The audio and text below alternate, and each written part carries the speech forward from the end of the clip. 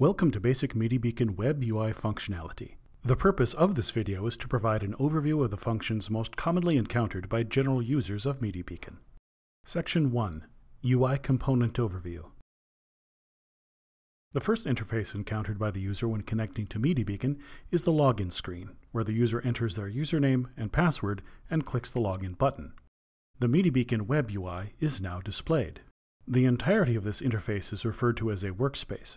This interface is split into several areas: the menu bar, the search bar, and the layout area. Many functionality components of the Web UI are referred to as widgets. These are individual rearrangeable panels that have specific functionality, often interacting with or changing the state of other widgets. Widgets placed in the layout area may be displayed in several different ways, such as accordion style, individually collapsible, or integrated into the interface. Files managed by MediaBeacon are referred to as assets. In the Web UI, these are primarily displayed through a view widget, of which there are several types. MediaBeacon 8.3 now has the ability to switch between different view widgets with the view selector. We will fully cover these view widgets later in this video, but here is a brief overview. Infinite Scroll allows assets to be viewed in a continuous scrolling window that automatically loads more assets when the currently loaded set's end is reached. Tile View is a traditional display of assets with pagination controls at the top. Text View shows assets and metadata to be displayed in a spreadsheet-style interface. There are several variations to the basic workspace structure the user may encounter. Users may have access to multiple workspaces that contain different widgets and/or different layouts. In MediaBeacon 8.3, the workspace tabs are normally hidden, but when shown, they appear below the search bar. Clicking on a workspace tab will switch the browser to display that workspace. The menu bar and search bar may be hidden, and in this case the widgets normally docked there may be displayed in the layout area. Section 2. Current View and Asset Selections. The Web UI can display large numbers of images in its view widgets, and has methods of only showing so many assets at a given time, as seen previously with scrolling or pagination. To refer to the total set of assets that can be scrolled or paginated through, we use the term Current View. Any search or filtering criteria will be shown in the Search Status widget in the search bar. These criteria will change the list of assets shown in the current view. This list may be many thousands of assets, so there is a current view count shown here. When a search is performed, the assets that are returned will now populate the current view, and the count will reflect this. Many MediaBeacon functions apply to an asset selection. An asset selection may be one or more assets and is represented in the UI with this highlighting. Making an asset selection in the Web UI is similar to manipulating assets in an operating system's desktop. The user may select individual assets by clicking on the preview image and add assets to the selection by holding down the Shift key and clicking on the preview image. Another way to make multiple asset selections is to use band select. Place the cursor in the margin between assets and click, hold, and drag. Shift-clicking a currently selected asset will deselect it. The user may deselect all assets by clicking in the margin area between preview images. The Web UI makes use of several keyboard commands for selection and deselection. Depending upon operating system, the user will press Command or Alt and A to select all. To deselect all, the user will press Command or Alt, Shift, and X. It's often important to know how many assets are in the asset selection. In MediaBeacon 8.3, the selection menu will show the current selection count. Section 3. Menu bar functionality. In this section, we'll discuss the functions and commands inside the menu bar, moving from left to right. When a user wishes to clear the current search criteria in the search status, they may click the Clear Search button. As a note, the MediaBeacon logo may be replaced with another logo or icon. If a user has access to multiple workspaces, the Navigate menu will be shown, holding a list of available workspaces. Clicking on one of them will switch workspaces to the selected. In this case, we will return to the previous workspace by clicking on the Workspace tab. The Create menu contains commands that make new assets or other objects in the system. When there is no asset selection, only a few commands are shown. Many commands appear in menus when the user has made an asset selection. Adding an asset into MediaBeacon is done with the Upload command. As stated previously, the term asset refers to any file that is housed in and managed by MediaBeacon. Files on a user's desktop remain referred to as files. The Upload command brings up the Upload dialog, allowing users to choose individual or multiple files to upload. The radio buttons below allow a choice of destination between two file system locations. The standard directory is a folder located directly under index that automatically makes subfolders for each user and further timestamp subfolders for each of that user's upload events. A quick note about the index folder. This is defined as the root or highest level folder that a given user is able to access. Regardless of this folder's real name on the MediaBeacon server's file system, it will be displayed to the user as index. If the user chooses current directory, the file will be placed in the folder listed in the right-hand brackets. In this case, it is the index folder. The Don't Extract Files option prevents zip archives from being automatically decompressed when uploaded into MediaBeacon. It isn't required to upload a pre-existing file in order to add a new asset. The Data Asset command creates a new data-only asset, which has no content other than metadata. The Selection command will create what's called a saved selection. These saved selections can be private, shared with the user's current group, or shared with specific users or user groups. There are additional functions and commands that pertain to saved selections that we'll discuss later in this video. Contact Sheet, traditionally called the PDF catalog, will generate a PDF containing preview images of an asset selection as well as certain metadata. There are three basic types: summary, schema, and detail, each with a different asset arrangement and information displayed. Here's an example of each. Bear in mind that when a contact sheet is created, it is not saved inside of MediaBeacon. Instead, it's automatically generated and streamed to an individual user's browser. A user's browser will handle the PDF file as that individual browser is configured to do, usually being to display it as a new tab. If the user wishes to save this contact sheet, it must be done with the browser's controls. The Send External Link command allows users to designate an asset selection as a downloadable package that is available without having to log into the system. The user may choose one or more recipients, designate an expiration date for the link, and a maximum number of times that selection can be downloaded. Next is an option to send a notification email to the originating user when the external link is used. Lastly, here is a text field which can be customized to display any given message on the download screen, displayed when the link is followed. The Selection menu contains commands that manipulate the asset selection in some way. Again, the full list of commands is not listed unless a selection has been made. Bulk Edit allows the user to edit the metadata of all assets in an asset selection. This can be done to one or more fields at once. Clicking Write Metadata will display a confirmation dialog, and upon confirmation the specified metadata is written. We'll cover more on this function and metadata in general later in this video. Download allows users to retrieve assets from the system. Depending upon the user's installation, the following two tabs may or may not be displayed. The Custom Conversion tab allows the user to choose from an array of different file types and options. By default, the Remove Directory Hierarchy toggle is checked. If unchecked, this will download the file in a zip archive that will contain a folder structure that recapitulates the folder structure of the MediaBeacon file system, up to the user's index folder. Download on conversion completion is also on by default to allow the user to work asynchronously while downloads are processing. Another option is to notify the user by email when processing is complete. This is useful if the conversion concerned is a very large file or time-consuming. The Conversion Presets tab, shown here with the default configuration, allows the user to choose preset conversion profiles. Typically, users will have access to a handful of conversions along with the No Change option, which downloads assets in their original form with no conversions. Note that the same conversion is applied to the entire asset selection. The Notification Center pop-up will be displayed when conversions or other background processes are in progress.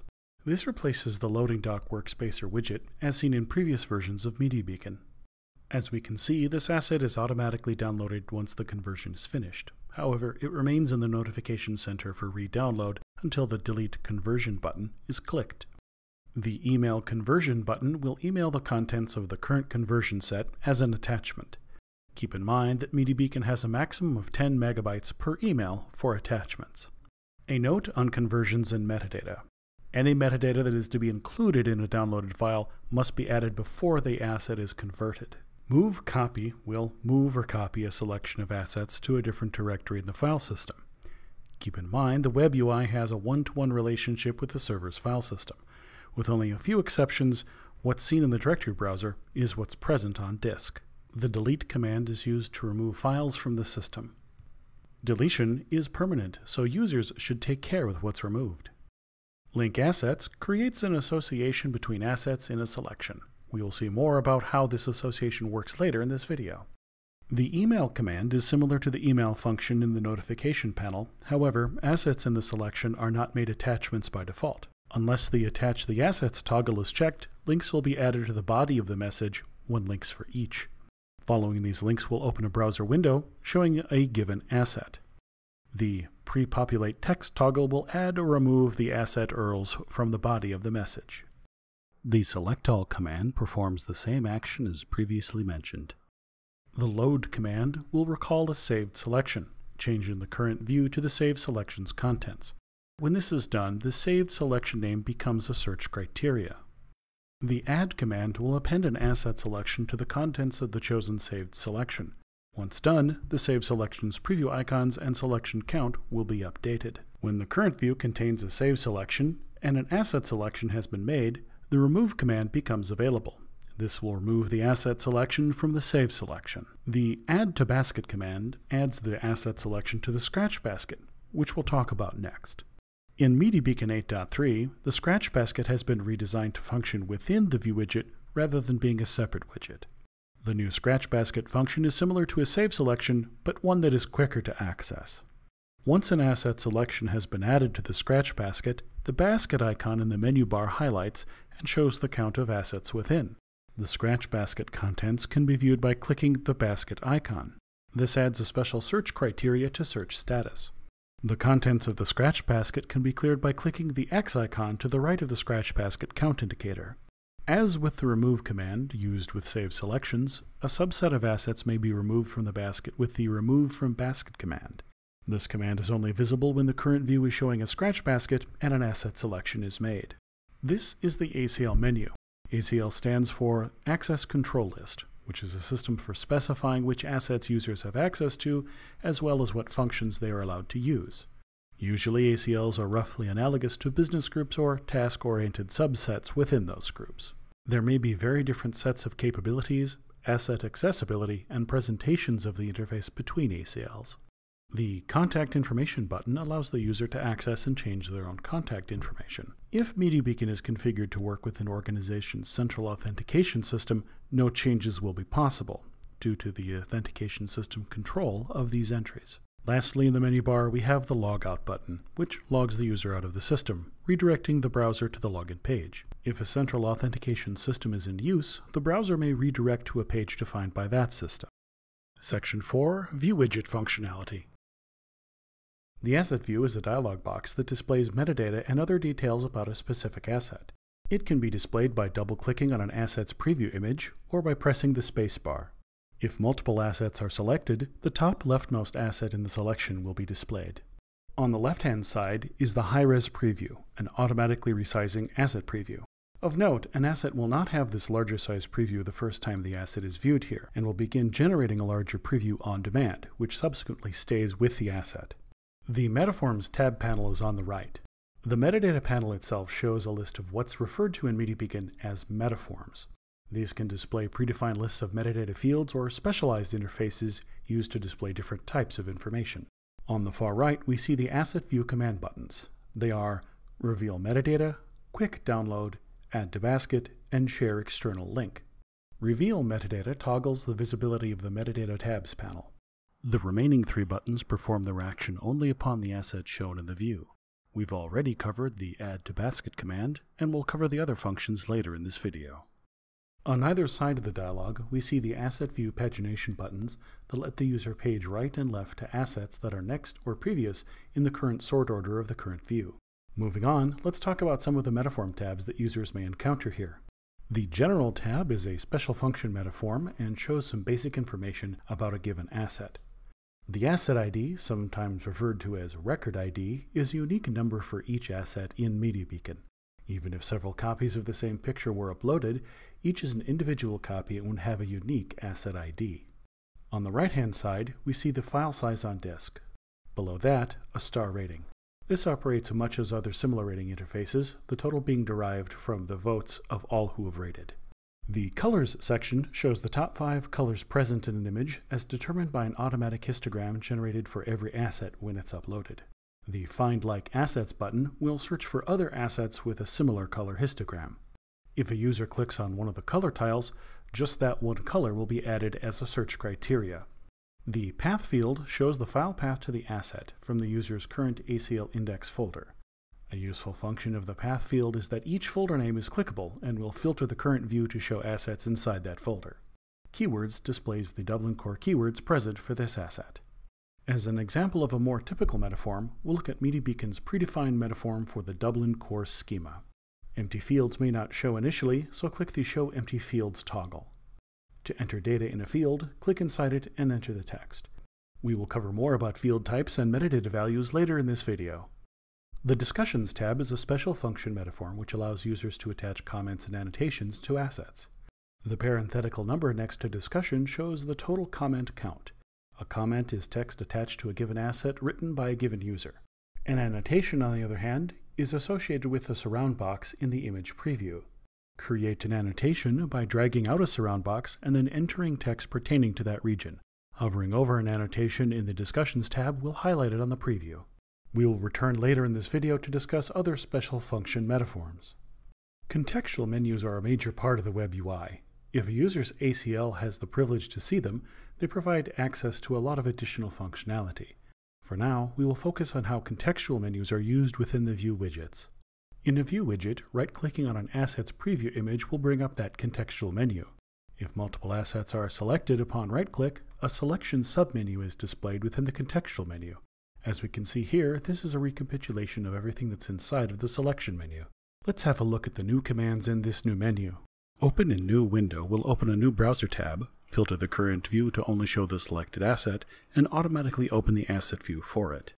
Copy link to asset will copy a link to the currently selected asset. This is similar to the email links. Quick Download will download an asset selection, bypassing any conversions.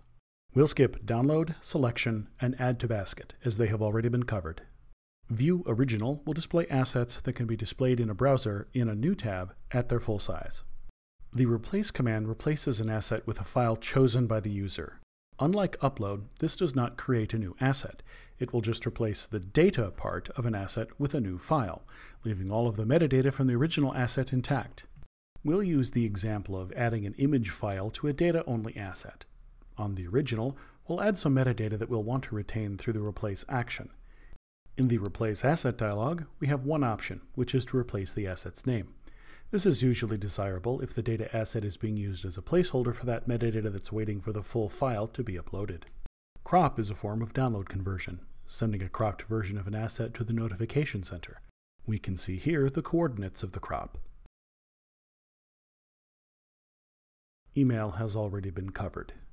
Checkout and New Version are similar commands, but checkout is distinctly different because it will lock an asset from being modified until checked back in. Being checked out prevents file system changes, metadata changes, or download. When an asset is checked out, it is automatically downloaded in a special way. The checked out file will have the string working copy appended to its name. It is important not to change this name, as it's expected by the check-in process. Once edits have been completed and the file has been saved, we return to the web UI and choose Check-in from the Checked Out Assets contextual menu. Once the new image file has been uploaded, the checkout status is canceled, and the asset can be manipulated by other users. A user may also cancel checkout to return the asset to normal status with no changes. An asset that has had checkout or new version used on it will have one or more managed versions. The Managed Versions Metaform tab shows previous versions of that asset. These previous versions are not deleted from MediaBeacon and are not found in a normal search. A previous version can be shown in the current view by clicking the Show in View Widget button. Back in the Manage Versions tab, we can click on the previous version and see a number of options. The first is to quick download the previous version. Next, users may compare, which displays a side-by-side comparison between the current and just clicked version. A difference image shows where pixels have been changed. The last option is Promote the current version. This makes the current and previous versions swap places. New version is similar to the second part of the checkout check-in process. This allows any given file to be uploaded as the current version of an asset. No locking of the to-be-replaced version occurs. The new version dialog has a few extra options because this version isn't enforced to be a copy of the original. A user may replace asset's name and replace asset's metadata. The latter option may be preferable if there is metadata resident in the new version, which should overwrite the original version's metadata. The views command is named ambiguously, but has a very specific and distinct function from view pages, view widgets, view assets, or other similarly named concepts. It allows a user to change how an asset is displayed in view widgets. Each asset has 3 differently sized previews. Each of these is used in different parts of the web UI, so it makes sense to update all of them. Before we move on, there are a few additional contextual menu commands that only show up for certain asset types or in special circumstances. The pinpoint text command is shown when a quick search is performed. Clicking will reveal a preview of what text was found to include the asset in the results set. Some file types, such as PDF, InDesign, Illustrator, and PowerPoint, may contain multiple pages. Those which do will have the View Pages command available. This will open the View Pages dialog, which shows a scrollable list of thumbnails on the right and a large preview of each page on the left, which is also scrollable. PDF files, being a browser-readable format, may be opened in the browser directly with the Open PDF command. Next, we're going to focus on the differences between the view widgets, discussing the unique features of each. The Infinite Scroll widget's assets will display additional information when hovered over, a file name bezel, and if available, a conversion menu. The Conversions pull-down will show a list of conversions that can be performed on the hovered asset. In this case, we have No Change, which is the same as Quick Download, WebPNG, and WebJPEG. When one of these conversions is initiated, it will automatically download without waiting in the notification panel. If the user has the privileges to do so, the file name of an asset may be changed by clicking on the file name bezel and entering a new string. Keep in mind that any changes to the file name here will change the file name on the server's file system. TileView's display of assets places them into a discrete tiled arrangement. This makes band selecting somewhat easier, but keep in mind that to do any sort of asset selection requires interaction with the asset preview, not the asset tile. Pagination controls allow the user to move through the full set of assets by clicking rather than scrolling, and allows the user to immediately jump to a specific page of assets by entering a page into the page selector. Preview size may be controlled with the Preview Size slider. Changing the preview size will decrease or increase the number of pages needed to display all assets. When using the tile view, the total file size of the asset selection is displayed. One function that TileView has over Infinite Scroll is the ability to toggle folder transparency. When a directory is selected, the transparency toggle icon will appear. When the icon has a light fill, the current view will show assets from within all subfolders of the selected folder. When this button is clicked, the icon changes to a shaded fill, indicating that subfolders and their contents are being hidden in the current view. As we can see, this asset is visible because it is resident directly under index/images. When an individual asset is selected, a shaded area known as the badge frame will be displayed. Its 2 main functions are to act as a target for asset view and to hold asset-specific commands. The badge frame can be moved from the initial asset selected using the arrow keys, up, down, and left, right. Note that when the badge frame has been moved off the initial asset, that asset is shown to be selected.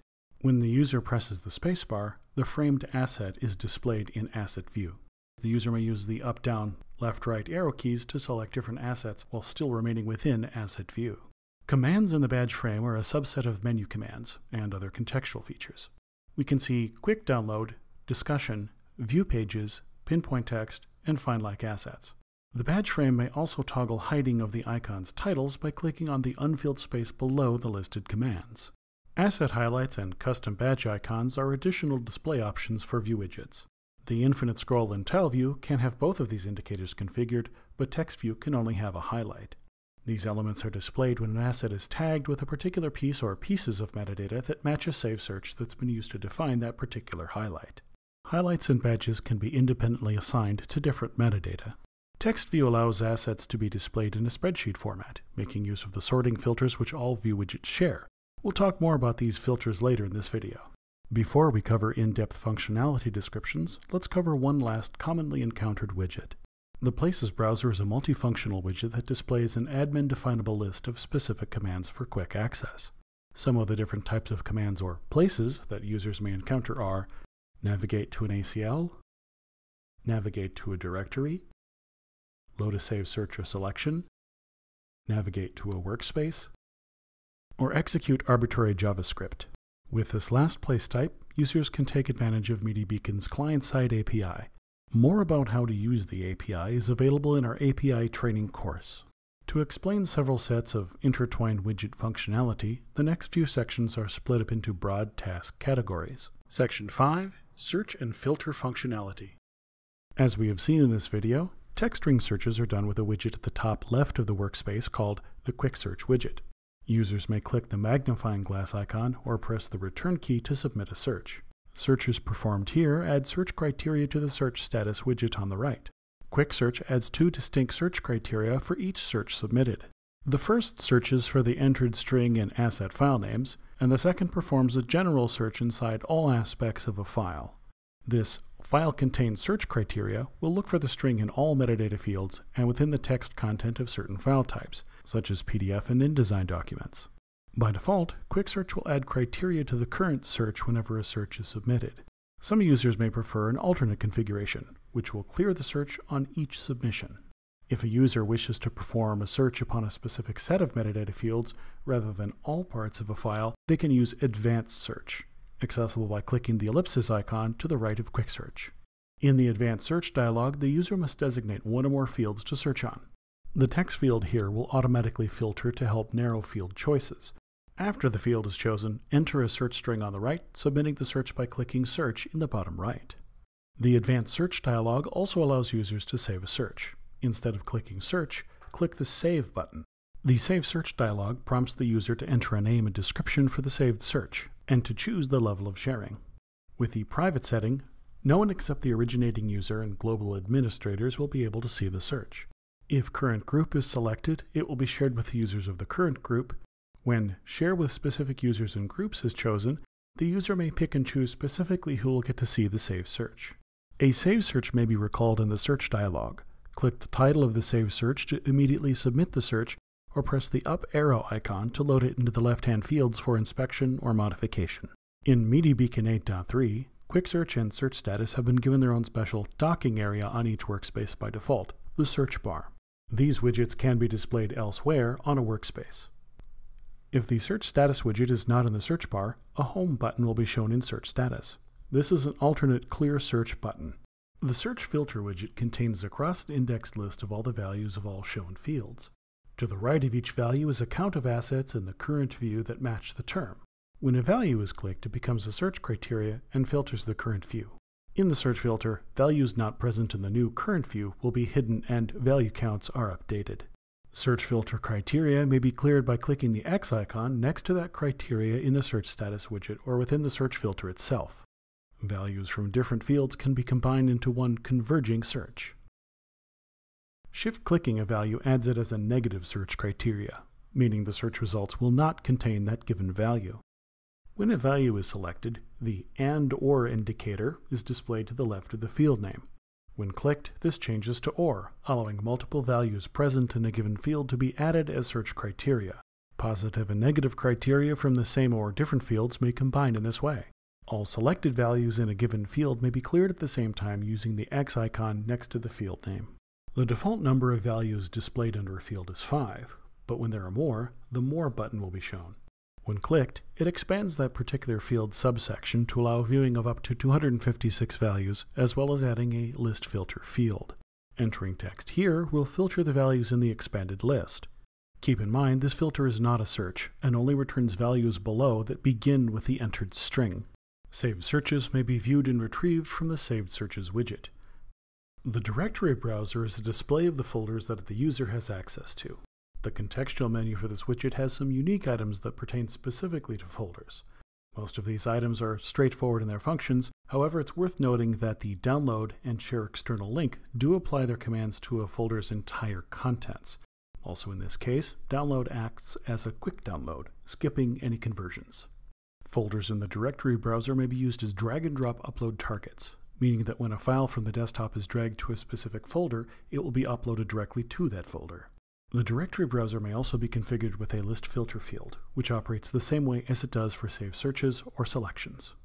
As we look at different ways to search and filter, there is another related functionality we have not yet discussed: sorting. View widgets have filtering headers above the assets. and these have the dual purpose of filtering and/or sorting the current view. Note that using these filtering options does add search criteria. String fields like file name can be sorted in ascending or descending order. They show a list of values in the current view by frequency. If the More button is clicked, the list expands to the top 100 values and may be scrolled through. The file size filter is specially set up to filter by predefined size ranges. Date fields have similar date-related predefined ranges, and also allow the user to filter on arbitrary ranges. Multi-value fields sort and filter in the same way as string fields.